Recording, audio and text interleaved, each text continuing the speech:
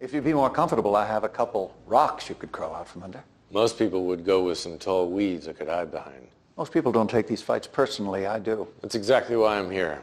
Meaning?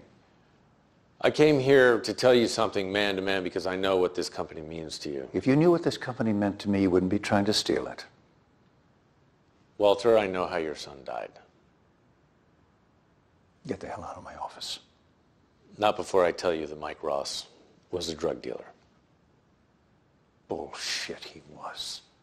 And I'm calling security, and if you're not gone by the time they get here, their job's going to be getting me off you. Fine, I'll go. But ask him. Ask him if he ever dealt drugs. Ask him if he ever refused to take a drug test.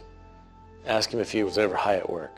I said get out. And ask him if on the very day he came to me looking for a job, he had a briefcase filled with marijuana. This is how you do this. Come here man to man and use my son's death to take my company from me?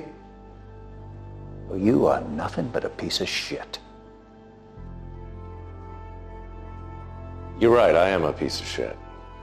But that doesn't make what I'm telling you any less true.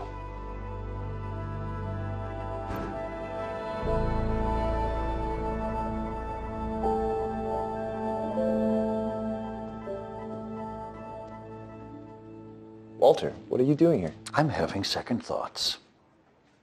About the takeover? About you. I'm sorry, I don't Have you ever been involved in a drug deal? Walter, look, I'm trying to save your company here. And I'm here to find out what kind of man I'm in business with, so I'm going to ask you again. Have you ever been involved in a drug deal?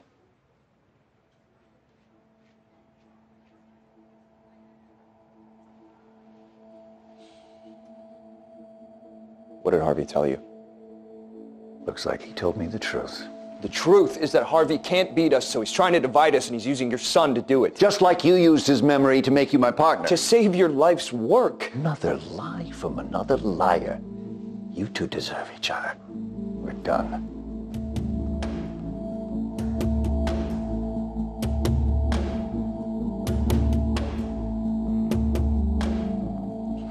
Mike, are you okay? I don't care who you find. I want you to hire someone and get every piece of dirt there is on Logan Sanders. Okay. Just do it. Where are you going? Take care of something else.